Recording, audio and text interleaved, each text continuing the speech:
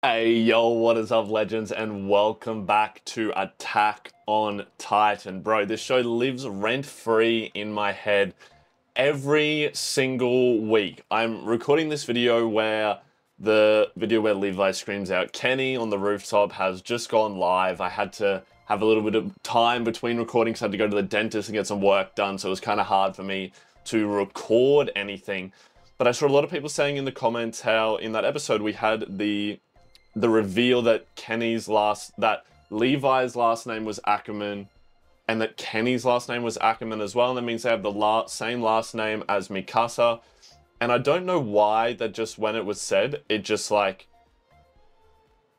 I feel like for some reason in my head, I already knew that Levi's last name was Ackerman. And I don't know how. I have a pair of shorts for gym that have Levi on them that I was gifted. I have like, I'll have to flash a picture up. I have like 5 pairs of anime gym shorts that I all think are super, super cool. And they got gifted to me as a Christmas present. And I don't know if it was written on that or what it was, but for some reason I just like already assumed, or maybe it was just because like him and Mikasa were both like crazy good with them swords. And I don't know, dog. But now that I think about it, harder, it's like, so those two are related, and then are they also related to Kenny there? But then why is it that it seems that... But then wait, because Mikasa's family was killed by those people and they were trying to take her mum and stuff, but then like what does Levi have to do with that? Like how related are... it's just another now thread that my mind is like unraveling into. Are they like cousins in there, or like how are they related, and then how are they related to Kenny? I'm sure it's all going to get answered for me, but I really appreciate you guys going over that in the comments, and I just wanted to like tell you why it was that I responded in that way. But look, I hope you legends have all had the most amazing day ever. Whatever it is you did today, I am super, super proud of you. And I know you gave it your best, and that is always all that matters. So I think without any further ado, let's get into this next reaction. Attack on Titan reply. Oh my god, I totally forgot that we finished the last episode off with Erwin being like fucking beat on and being taken to see like the fucking Illuminati, isn't he?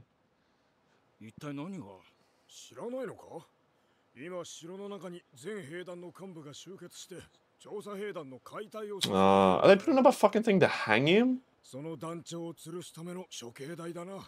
Yo, fuck these guys, man. Fuck these guys. Yep, but they would rather keep their fucking money and secrets.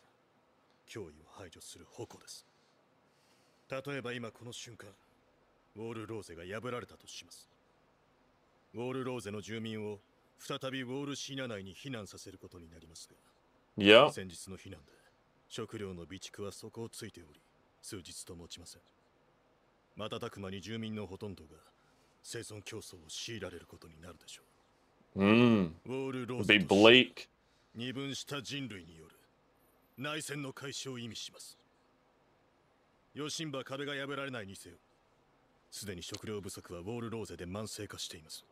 He's spitting facts right now. ウォールローゼの住民である可能性はゼロではありません。 Look at all these small-brained people, bro, who don't think about it. 行き詰まった人類の未来を切り開くにはそれしかありません。 Oh. 調査兵団が必要だと言いたいのか? Yes. What, you little numpties are gonna do it? 我々調査兵団の役目。 引き下がるのみでは何の解決にもなりません。それともこの状況を打破する何かしらの秘策があるのでしょうか。 Look at these fucks, man. I need to know what they know. エルヴィン、君はどうも理解していないようだが、今君がここにいるのは壁内の未来を話し合うためではないし、殺人という単純な罪を犯したせいでもない。人類憲章第6条。 個々の利益を優先し、人類の存続を脅かすべからず。But is that not what they're doing right now? 重大違反だ。そう。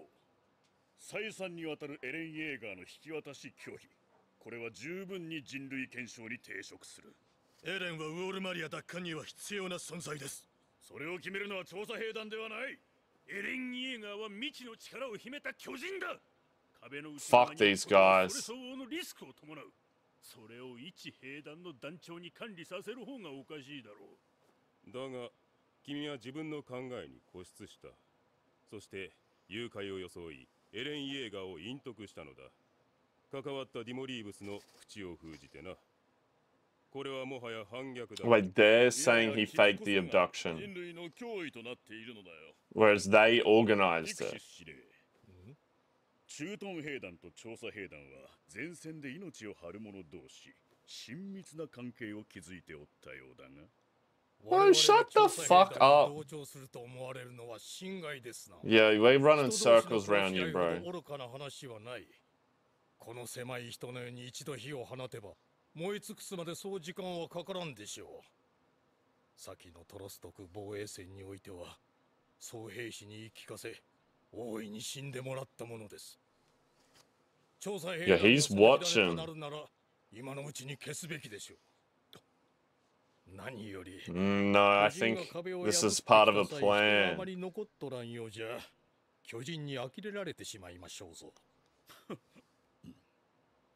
Fuck that guy. Fuck you. 陛下、よろしいですな。 I think I haven't even heard him talk yet. エルヴィン、このまま終わらせるつもりか? They don't look worried though. では、陛下の名のもと、判決を言い渡す。 Well, the king didn't even say anything. 人類憲章第6条に違反ありと認め、死刑に処す。 No way. 執行されるものである。連れて行け。 What's happening? これでいいのか、エルヴィン? What is this music?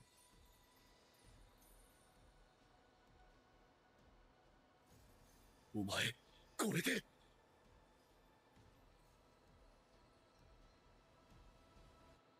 He's...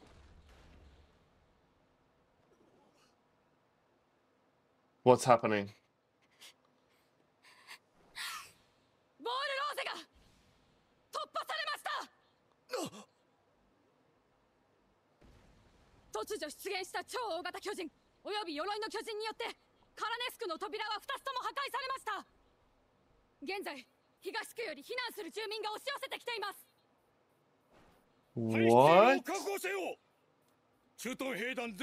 It's music right now. 東区に集結させ、住民をウォールシーナに誘導せよ。みんな急げ。住民の避難が最優先じゃ。はっ、ダメだ。ん？ ウォールシーナの扉をすべて閉鎖せよ。避難民を何人たりとも入れてはならんぞ。は？それはウォールローゼの住民を人類の半数を見殺しにするとのご判断でしょうか？先ほどその者が言った通り、内戦が始まるだけだ。中央政府が機能しなくなる恐れもある。そうなれば終わりだ。しかし、それはあくまで可能 You 性 don't know that for その certain? 可能性があることが重大なのだ。我々は最上位の意思決定機関であるぞ。さっさと動かぬか。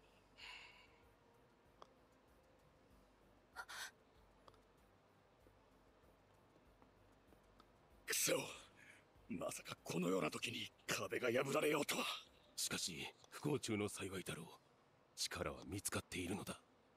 Look at these little fucks. ここで持ちこたえればいい。そうだ。今は目先の被害に右往左往すべきではない。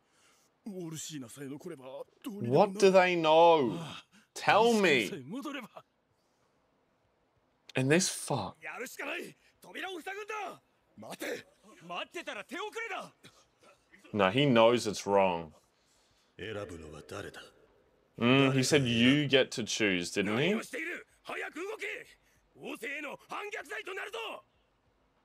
Bitch, he's the head of the military で police. きません。何？おい。俺はウォールローゼの人間だ。扉の閉鎖は阻止させてもらう。様、私も加勢しよう。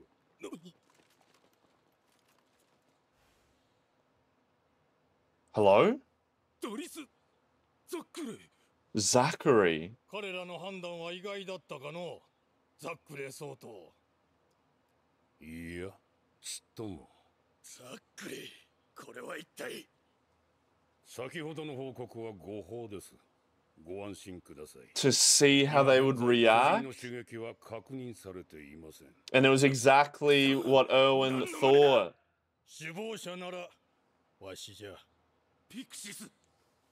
中央憲兵の大半はどこかへ出払っておるようですな。それを幸いと言うべきか。Your little soldiers aren't here.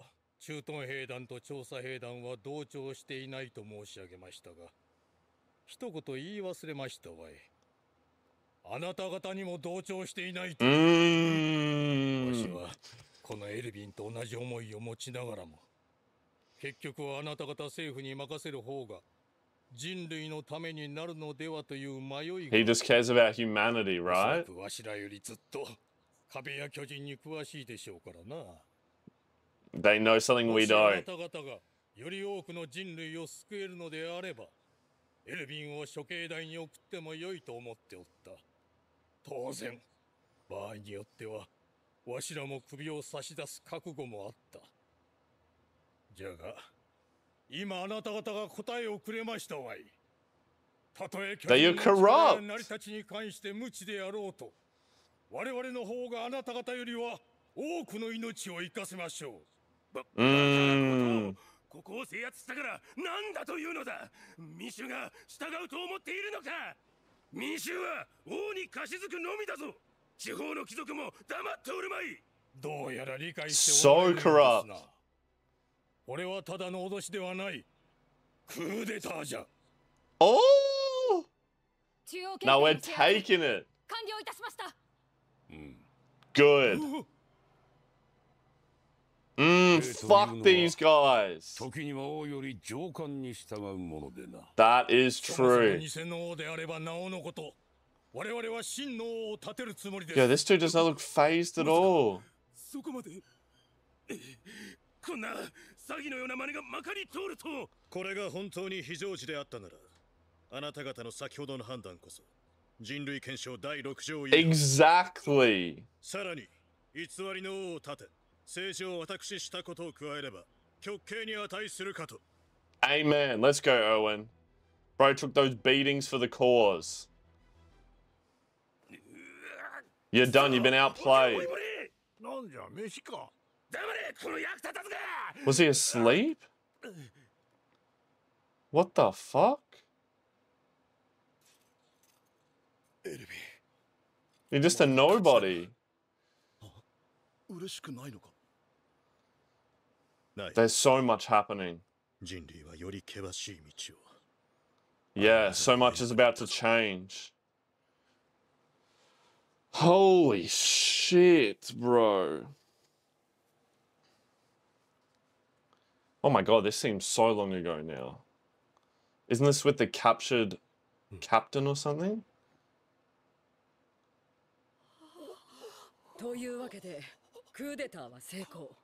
So can they come out of hiding? No, they're still going to get Eren.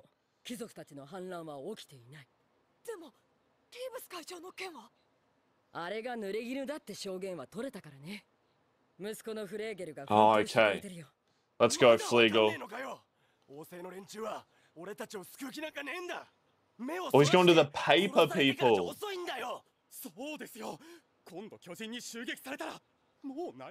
Yeah. Print the truth.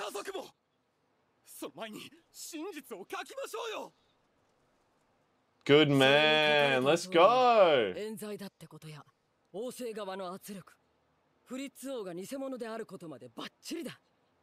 君たちについても Yeah, that's gonna shake the people. つまり、我々は自由の身だ。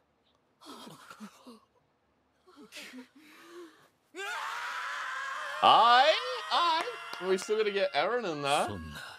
Come on, let's just get rid of this guy. でもエルヴィンたちだけじゃない。 No, Niall played a big part. Yep. 世界を変えたんだ。 Yeah, true that. お前から預かった3人も死なせてしまったな。Yeah, damn. それから中央憲兵の一部、その親玉とエレン、ヒストリアはまだ別の Yeah, that's right. There's still that key part. それなら手がかりがある。この戦いはそこで終わりにしよう。Okay. Ooh. Okay. エルヴィンの働きを経て、現体制の崩壊が宣言された。それは王と行政府を兵団組織が制圧した直後、彼のために用意された処刑台の上で行われた。その通りです。先ほど行われたザックレ総統の宣言通り、我々の目的は兵団組織による統治ではありません。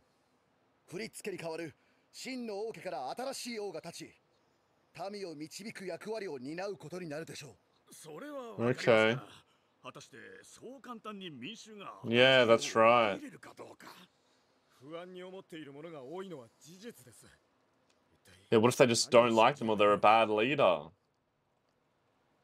So much turmoil, so much uncertainty. あのまま王政に託すべきでした。ピクシス司令の言う通り、今日まで人類を巨人から生きながらえさせた術があります。Yeah, but best suited to them. 人類が絶滅するより可愛い。Okay. エレンを手放し、仲間の命も自分の命と共に責任を放棄し、王政に託すべきだったのでしょう。人よりも人類が尊いのなら。君の使命は相変わらず辛いな。That's right, it's the responsibility of it. 遥かに楽に見える。しかし、You gotta carry that weight, Owen. それは私の理由を言おうか。昔から奴らが気に食わなかったからだ。Oh my lord. ムカつくのだよ。偉そうな奴と偉くないのに偉い奴が。It's just been harboring all this hatred. 好きだな。思えばずっとこの日を夢見ていたのだ。つまり君らもやらなくても私がくたばる前に一丁かましてやるつもりだったのだ。No matter what, Zachary would have done it. 人類にとっていいか悪いかなどには興味がない。とした悪党だろう。I'm glad he backed him up. I really like that. 君は死にたくなかったのだよ。私と同様、人類の命運よりも個人を優先させるほど。自分 Okay. とんだ思い上がりをしていたようです。君の理由は何だ？次は君が答える番だぞ。This music's really nice right now, but like almost sad. 夢があります。子供の頃からの夢です。His dad.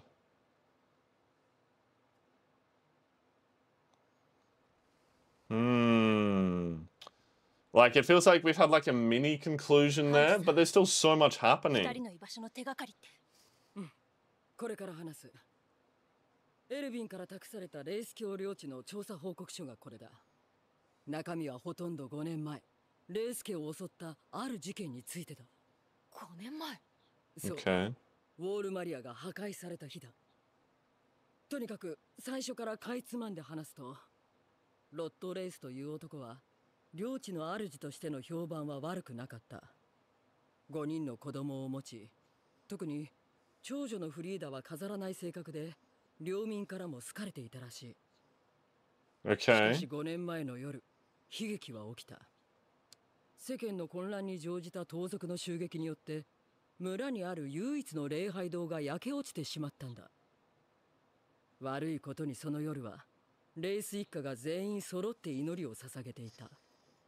そして一家の主ロット・レイスを除く一族全員が盗賊に惨殺されてしまったんだと。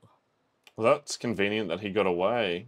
そしてそれはヒストリアの母親が中央憲兵に殺される数日前の出来事。No, there's something else happening.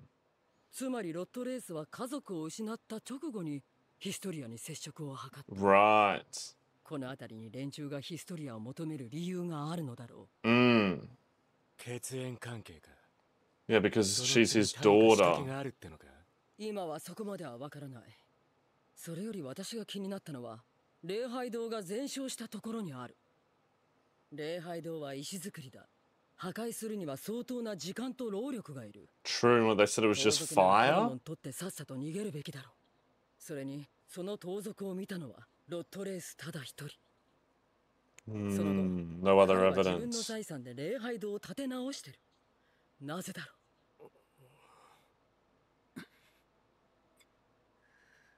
もはやここに巨人の Interesting. 存在がなかったという方が不思議なくらいだ。これが私の早合点だとしても、こんだけ怪しければ十分我々が向かう価値があるはずだ。Yeah, that is weird.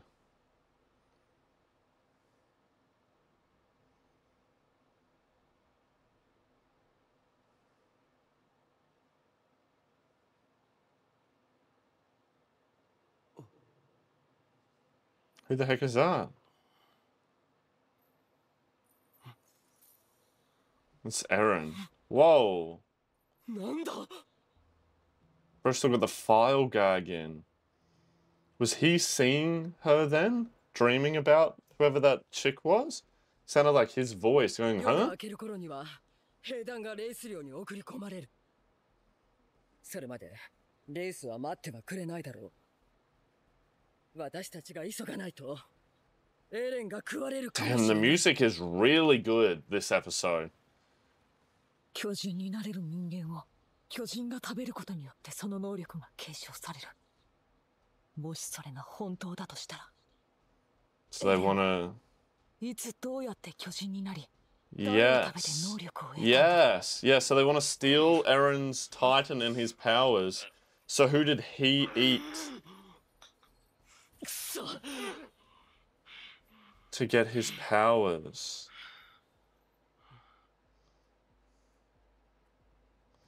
Is this Historia? And so they're trying to get Historia to eat Eren? Oh. Who did he eat? Did Ymir say that she didn't even remember eating Reiner and Bertholdt's friend? Because Eren obviously doesn't remember who it is. Otherwise, he would have said. Wait, how did Eren become a Titan and eat someone? We've seen people get changed into Titans. But how does that happen?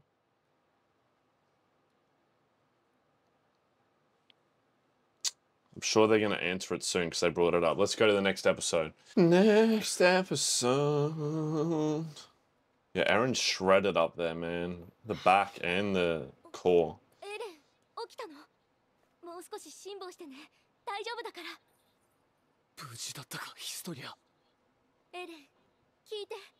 Is everything alright? 私のお父さんはこれまでもこれからもこの壁に残された人類すべての味方なの。私たちには誤解があったんだよ。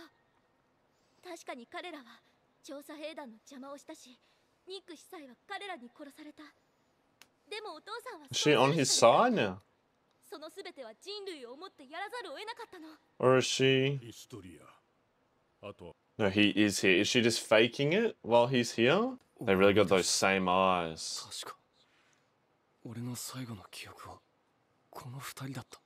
Was Eren there while he said that story? 兵長、アルミ、調査兵団は今どうなってる? Yeah, well, you got no concept of time. Dog, this place looks sick. この壁、なんだ? うっすら光ってる。 They look awesome. Yeah, there's no sunlight, no nothing. 俺はここに来たことがある。 Haven't I been to this place before? だが見覚えがあっても不思議ではない。Yeah. He would recognize it. お父さん、エレンに説明を。ああ、そのつもりだ。だが一つ試してみようと思ってな。こうすれば彼は思い出すかもしれない。What are they about to do? Give him a back massage? Whoa, what the fuck? これはなんだ俺の見たものじゃない。That's that chick. 違う。誰の記憶だ。この鍵。これはまさか。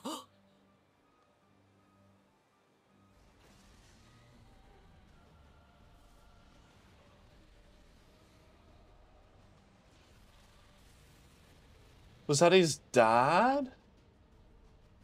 Yo, I have goosebumps. お父さん。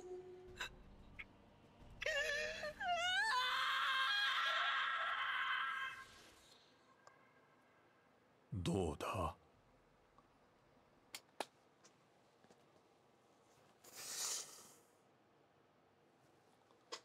Hang on, I have to go back. I have to go back. So did Eren eat his dad? And his dad was a Titan? なんだ俺の見たものじゃない。 So that's Rod Reese's oldest 誰 daughter. の記憶だ。 That's the church being burned down. この That's 鍵。 some soldier. これは This is his dad まさか。 turning him into a Titan. So his dad had the power.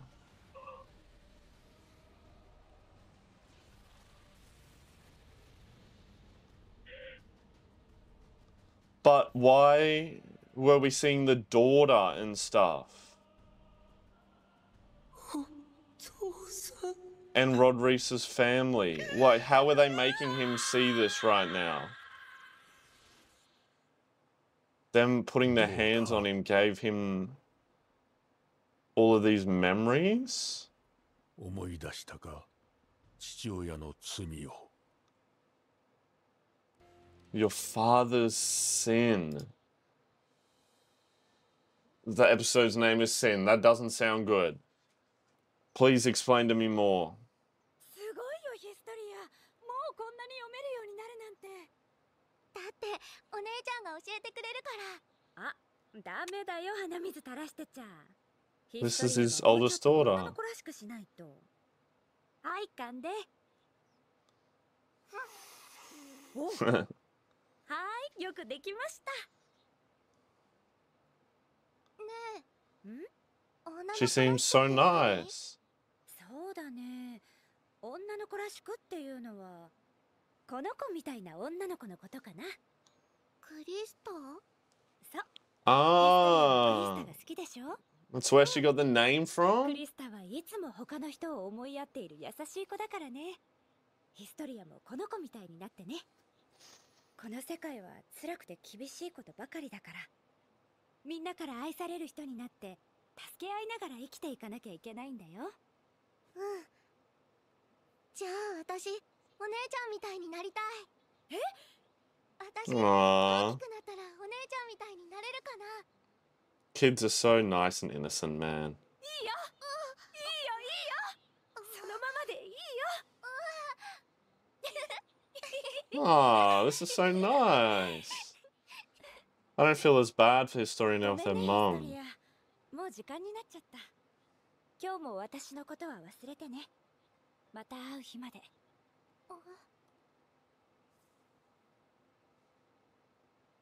The fuck? You have to forget about me again. あれ？あの女の人誰？ What? Well, she had like some sort of power to make her forget?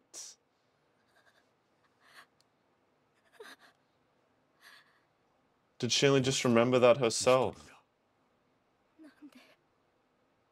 なんで今まで忘れてたんだろう。私は一 Oh, 人じゃなかった。Yeah, so she didn't even know. She thought she was all alone because of her dumb mum. But she actually had someone there.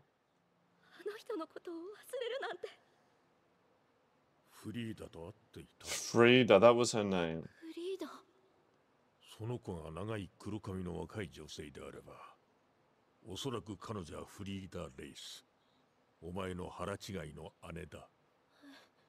フリーダ She seems so great. 時折面倒を見ていたようだな。お前の記憶を消していたのは、おそらくお前を。Erasing your memories. Yeah, that's what I'm saying. しかしそれも、ここで彼に触れたことで、記憶の蓋が開いたらしい。Why? How did that uncover the memories? フリーダお姉さんは今どこにいるの？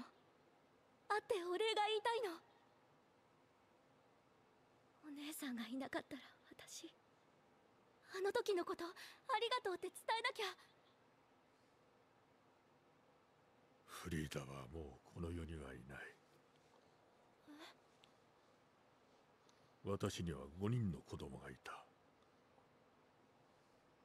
しかし妻もフリーダを含む子供たちも全員5年前ここで彼の父親グリシャ・イエーガーに殺されたのだ。So it wasn't bandits, it was Eren's dad killed all of his kids? グリシャは巨人の力を持つ者だった。彼が何者なのかはわからないが。目的はレイスケが持つある力を。Wait, he had the power of a Titan already. が求めるその力とは。Wait, what did he just say then? 目的はレイスケ Was to steal the power the Rise family possessed? グリシャが求めるその力とは。フリーダの中に宿る巨人の力だった。フリーダの巨人は全ての巨人の頂点に立つ存在。いわば無敵の力を持つ巨人だった。Okay. だが、それを使いこなすにはまだ経験が足りなかったようだ。フリーダは進化を発揮することなく、グリシャに食われ、力は奪われてしまった。Oh my god. This makes him look like the villain. She seems so nice. レイスケを根絶やしにするためだ。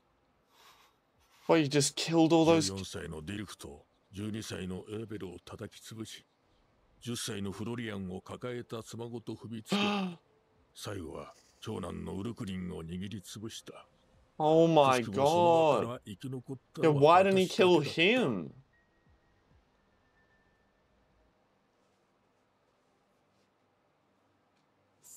But then, how did Eren's dad already have a Titan power? Yeah.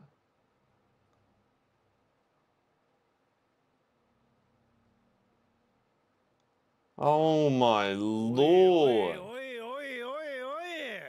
Bokuto? Just kidding. What's this nerd doing here?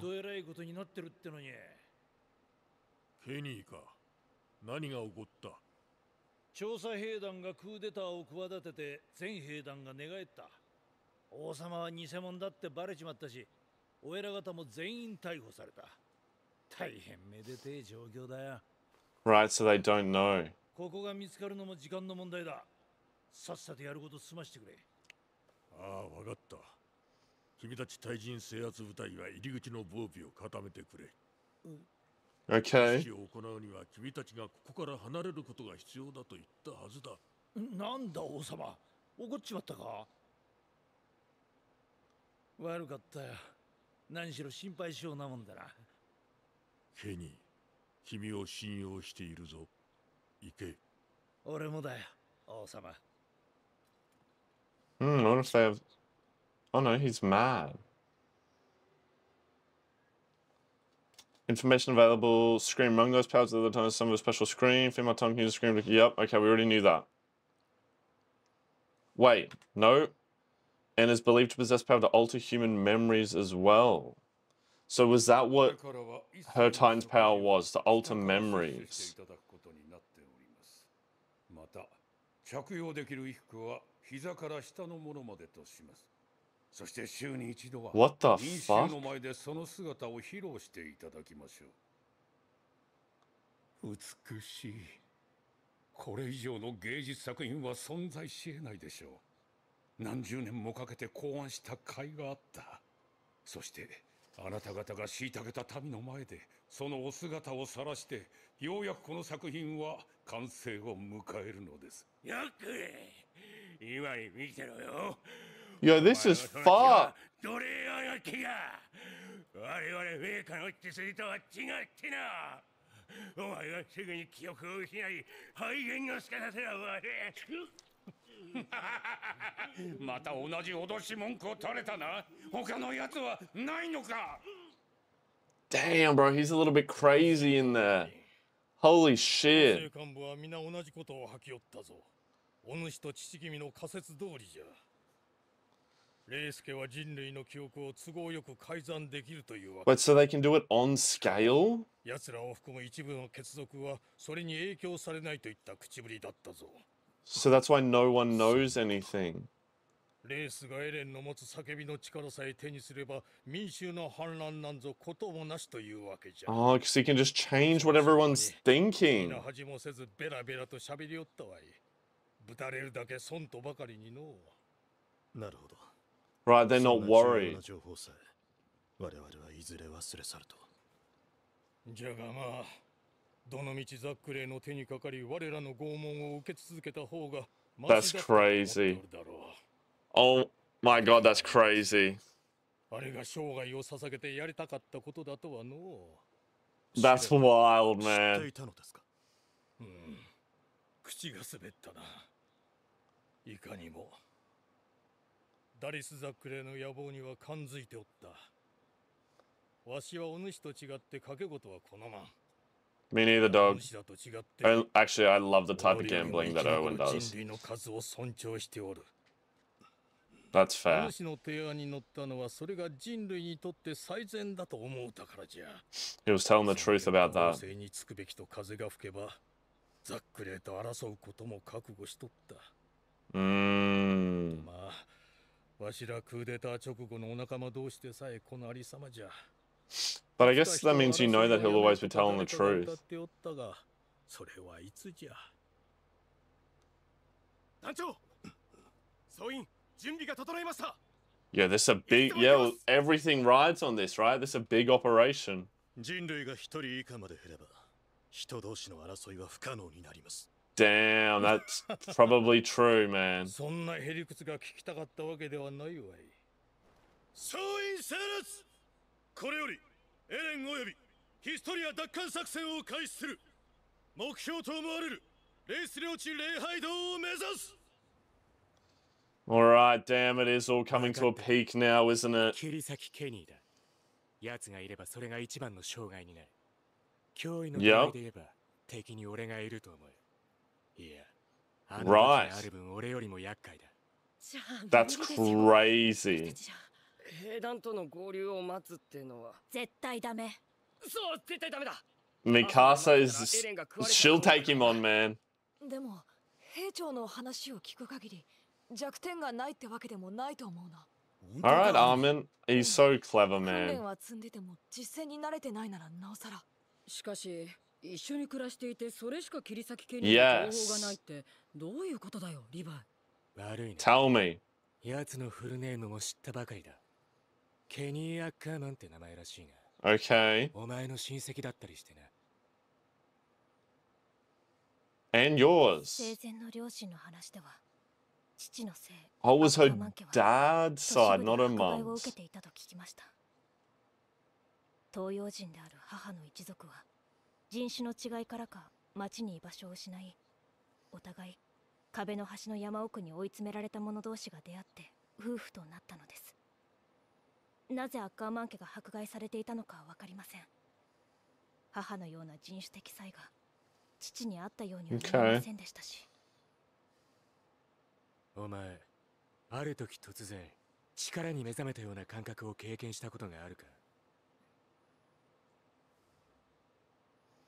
When she killed her cap, I remember this. Yeah.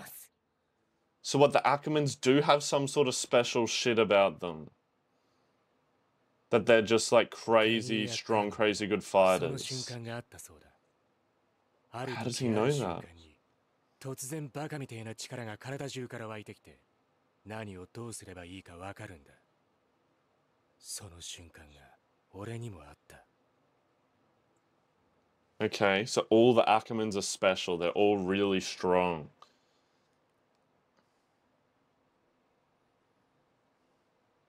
That's a fucking Crocodile Dundee knife right there. 話せよ、じいさん。あんたもう死ぬんだろ。That guy looks like the fake king. お前また憲兵を殺したのか。ああ。この辺りを嗅ぎ回ってた連中なら畑の肥やしに生まれ変わったぜ。分家の方だが、南の志願 Kenny's backstory. ただそこにも商売の邪魔をする奴らが現れて、どうにも貧しいままのようだ。一体どうなってる？かつてのアッカーマン家は王側近の武家だったそうじゃねえか。それが今じゃ Warriors protecting the king. 一体何をやればここまで王政に恨まれる？ Who is this? 言えよ、孫が可愛くねえのか？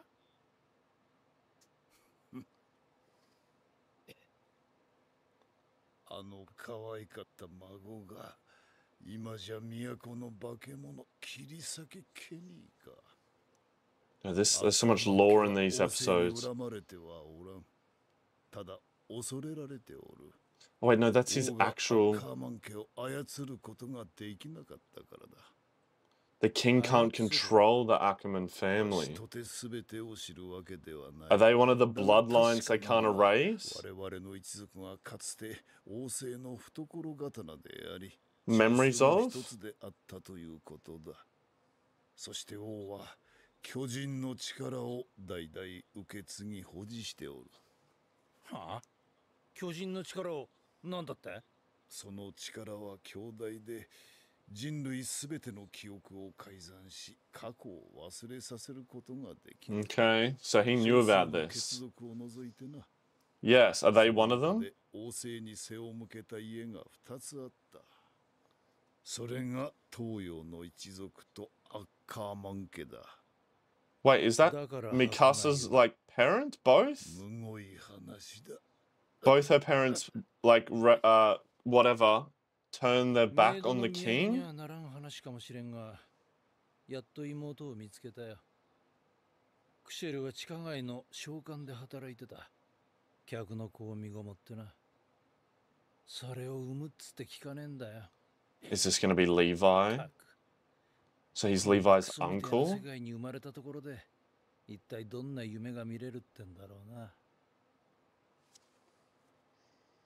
Yo, this is...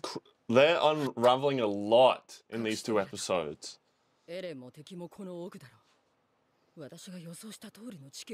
gonna be a trap if I've ever seen one.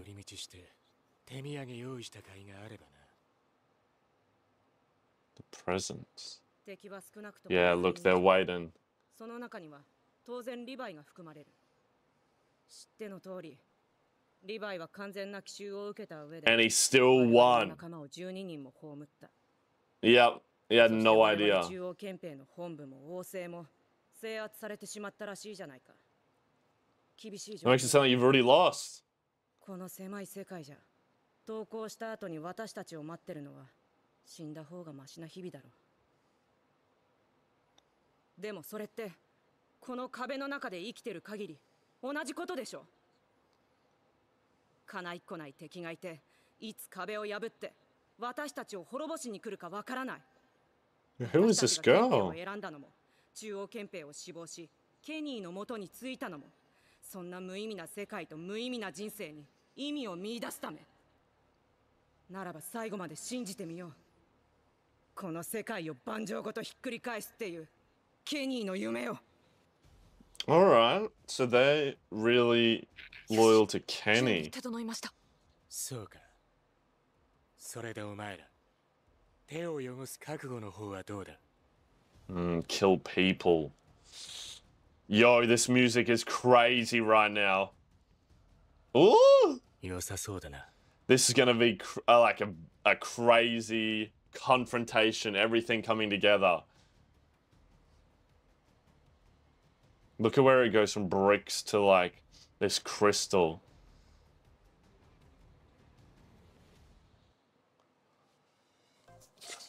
Oh, it's not fair. Oh, bro. They unpack so much in these last 2 episodes.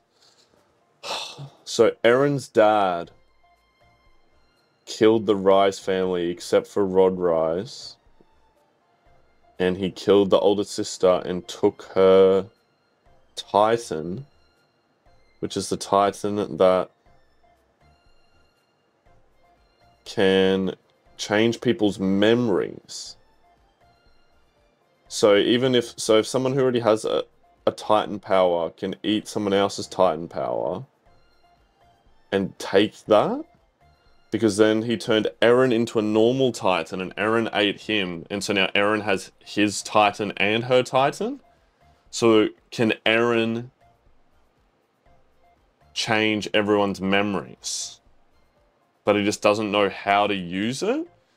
Is that why they're so worried? But then he could also control Titans. Why can he do that still? And so they really need to get him back, because if Rod Reese gets back control of it, he's going to erase everyone's memory and they're just going to take back control of it again.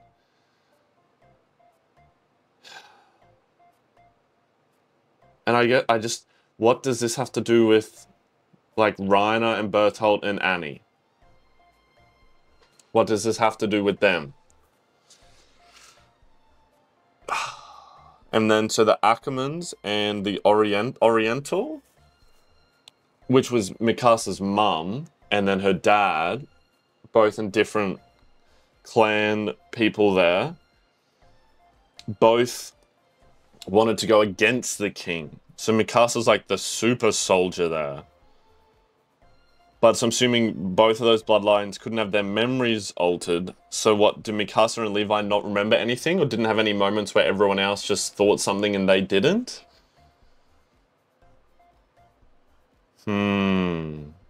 But it is all coming together now for like a big confrontation, which is going to be super, super interesting. But look, I hope you legends enjoyed the reaction. If I missed anything, please do let me know. I always really, really appreciate it when you guys break it down for me and explain any bits that I might have misunderstood. But I'm always super, super grateful to have you guys here with me to watch. And it's like getting to watch these fantastic shows with one big friend group. It is always the best part of my day. So I hope you legends have the most amazing rest of your day, and I will see you all in the next reaction. All right, legends, peace.